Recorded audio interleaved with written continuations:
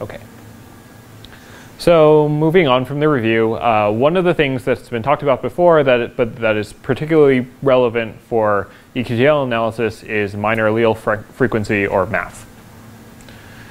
So as I was explaining with this toy example, the major allele has a T at position 2, has a frequency of 60%, and the minor allele has a frequency of 40%, meaning that this is a relatively common SNP, or the allele frequencies are relatively common regardless of which one you have. But there are certain SNPs or variants that have very, very low frequencies. So they can get down to 10%, 5%, 1%, and even lower. You know, you could have even just one individual out of population that has that allele.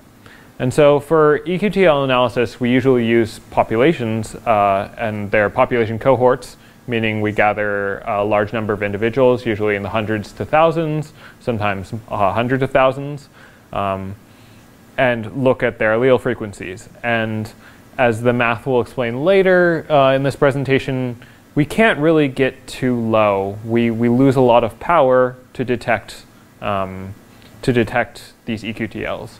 So generally, the rule for minor allele frequency for studies that are in the hundreds to thousands is about 5%. Some people go as low as 1%, and some people say that we should stop at 10%.